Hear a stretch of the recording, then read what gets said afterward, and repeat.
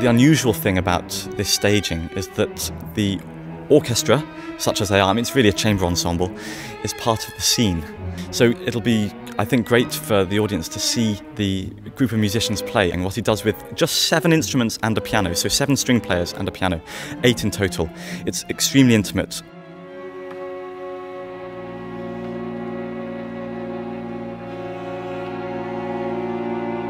Franck Martin just manages to create an intense atmosphere through the use of his harmony. The way the chords spread out over time is so beautiful. It's subtle, it has an intensity, it has warmth, beauty. It's totally his own style.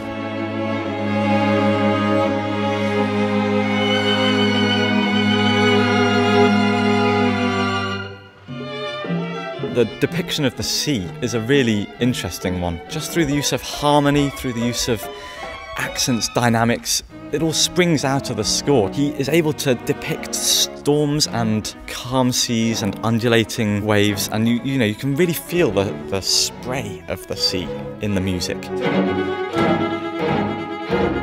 I think you have to come along and hear it. You will be intoxicated by the musical language. It's a very powerful piece and an extremely compelling telling of this myth.